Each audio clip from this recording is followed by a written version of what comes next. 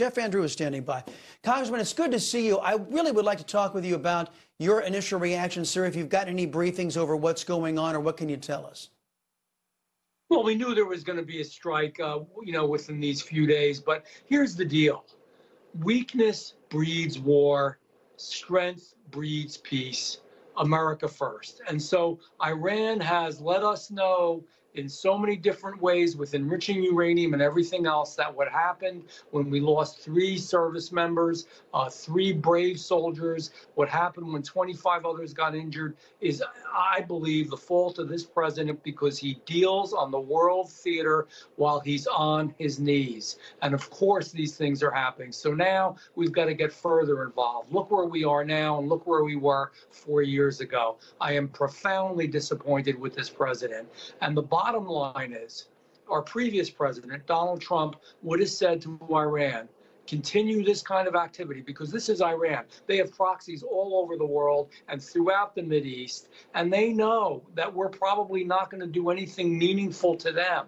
They should know if they continue this, there's going to be hell to pay. They should know, and they do know, that if we wanted to, we could destroy their nation. But instead, they move forward and are involved with all these proxy attacks, over 150 since October. What do you think's going to happen? I'm angry, and I'm sad for America, and I'm sad for our troops. Well, Congressman, the problem with Joe Biden being on his knees and his regime being on their knees is that our service members are dying because of it. They aren't feeling the ill effects. Our people are feeling the ill effects. What do you make of the first strikes hitting in Syria?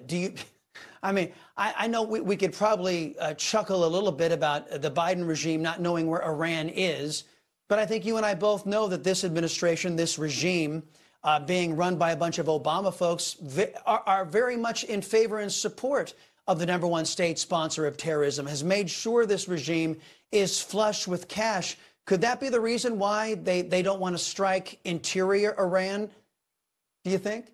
They're letting Iran know that this administration and this president is afraid of them. Iran knows this is the president who unfroze $6 billion.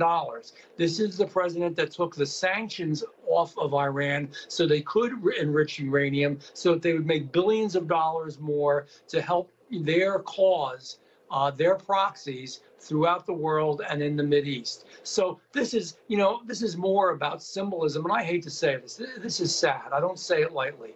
This is this president having to try to show that even though he's weak and is afraid of Iran, that in some way he's doing something so that, his people can say, oh, the president reacted. He bombed Syria. He did this. He did that. No, he should get on the phone and tell the Ayatollah and those leaders in Iran, you're going to become a third world country if you don't cut it out. Now, you either stop now or something bad's going to happen. They wouldn't do anything. They'd back off. But he doesn't have the strength to do it. And you know what I feel bad about? I feel bad for the American men and women who are in harm's way. We've already killed 3 of them. And we've already had 25, some of them profoundly injured. It hurts our country. It hurts our service members.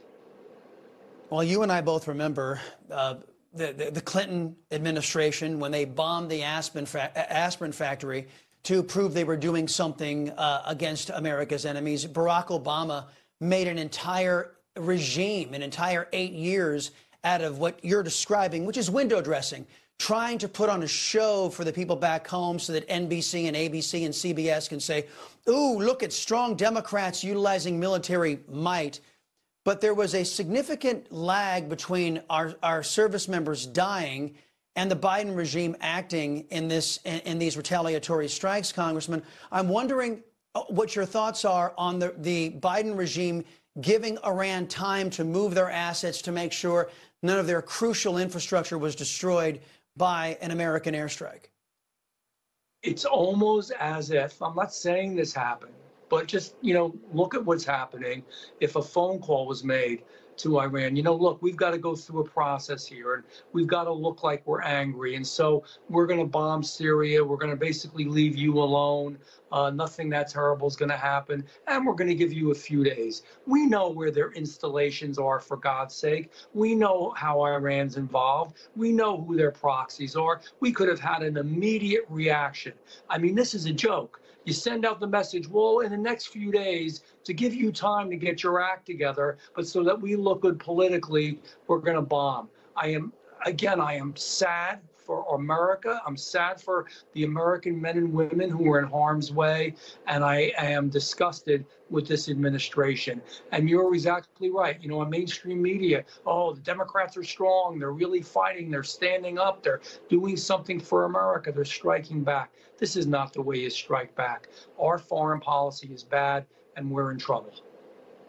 Well, you know what, Congressman, I want you, because you said something there also. I remember a day, I'm old enough to remember, when the United States military would game out retaliatory strikes based on contingency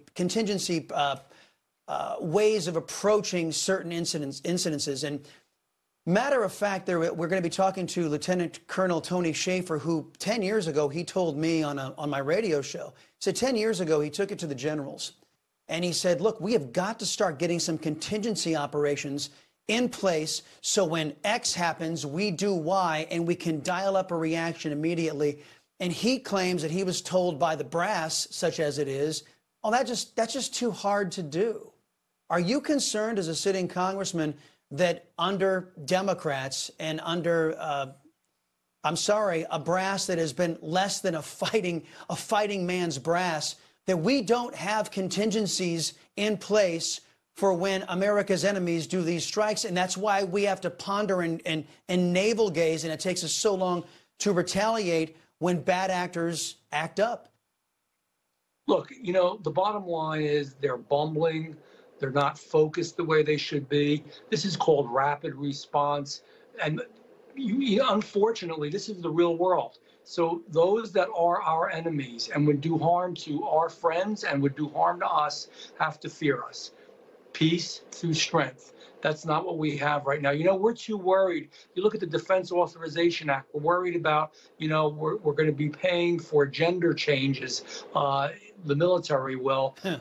That's not what the military should be doing. We're going to have drag queen ambassadors. That's not what the military should be doing. We should be the strongest, the fastest, the best, the most focused, and make sure that our Americans, our country, and our interests are protected. And, you know, I'm not some kind of a hawk that wants us to go and fight around the world.